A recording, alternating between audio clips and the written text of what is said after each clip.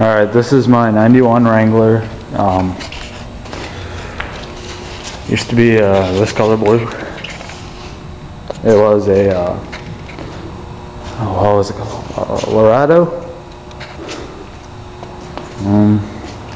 Yeah, had like the whole step thing and the chrome bumpers, but this bumper's pretty screwed up. I couldn't get it off. I had to torch it off. I'm just gonna weld my next one on anyway.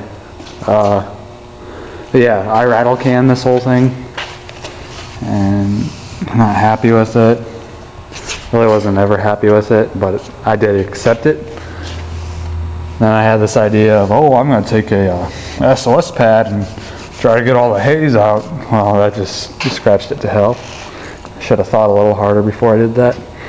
I'm gonna try to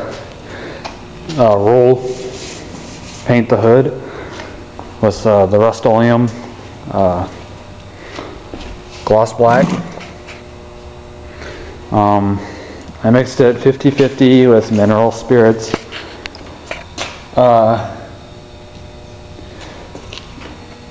I did 40 to 60 a few days ago.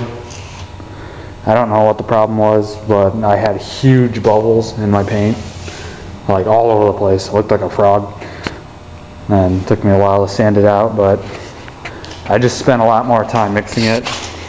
And I noticed last time I mixed it, there wasn't really a lot of bubbles popping up, so I'm hoping that since there's a lot of bubbles popping up right now, they're not going to appear in the paint.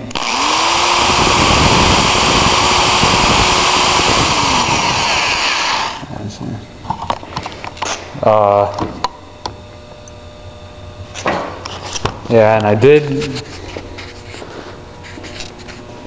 was trying something here, and besides these marks, I was trying to squeegee the paint on, because that seemed to be the only way I could get it on without making bubbles. Let's see, compare the glossiness on that to the rattle can. Yeah, it looked a little bit better, but I can't do the whole Jeep like that without getting those marks. It'd be way too hard. So I'm gonna try this again, and if I have huge bubbles again, I'm gonna be pretty upset. Probably do something bad. So hopefully I don't have any problems. Yeah, hopefully it turns out nice. But I will make a video after I get this first coat on.